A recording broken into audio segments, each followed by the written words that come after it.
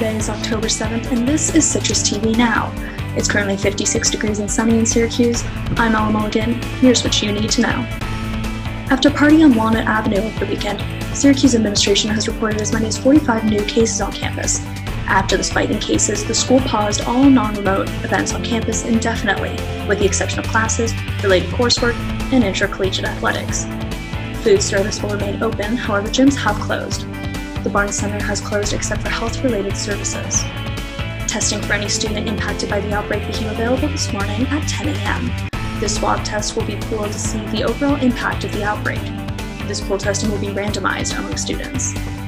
Testing will continue at the Dome throughout Friday from 10 a.m. to 4 p.m. each day.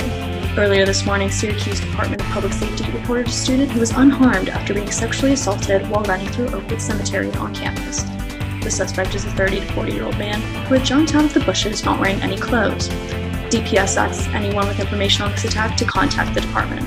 The vice presidential debate is tonight. Get all the news on what to expect from Pence and Harris, as well as what's to change in the debate coming up on Wednesday News. That's all the time we have today on Citrus TV Now. For more of the latest, follow us on Twitter at Citrus TV News and check out our website at CitrusTV.